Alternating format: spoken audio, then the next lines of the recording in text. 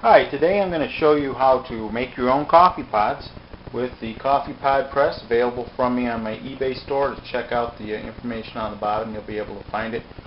Coffee pods you buy in the store, they cost about 28 cents a piece. You can make your own for about 4 cents a piece. So what you do first is you take some normal coffee filters.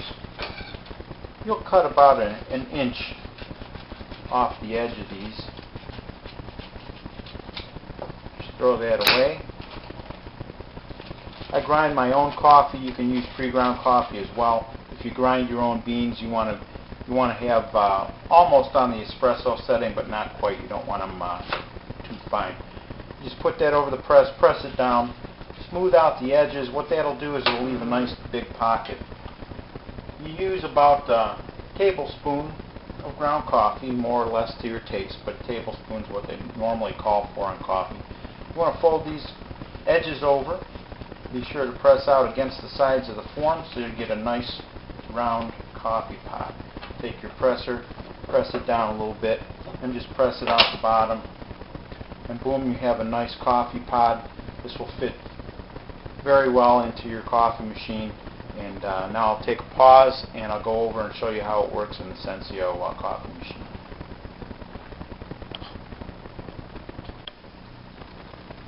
Okay, we're back over here near my Senseo coffee maker, and I just have a bunch of pre-made pods. I usually make up enough to last me the week. I want you to notice that I use the small cup. There's also a deep cup. If you are putting more than a tablespoon in the bag, you might want to use the deep cup, but the object is to get as tight a seal as possible. So when you're using a tablespoon, the small cup seems to work best. Put the bag in there. You'll notice there's plenty of sealing room around the edges, so that this top seal gets a good seal. Press it down, start making your coffee.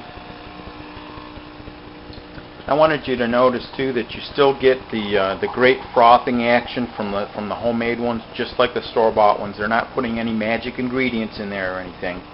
And when this gets done brewing, you'll see it's a nice deep, rich color, great tasting coffee.